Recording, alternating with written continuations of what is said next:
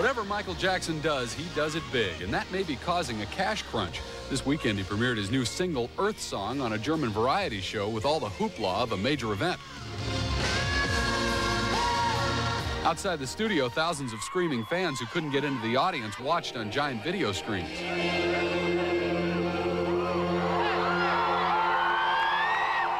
Before the show, only our camera captured Michael in a black mask directing the large choir during rehearsal. But he didn't get a Deutschmark from the TV show for his performance. You can't pay Michael Jackson on television, of course.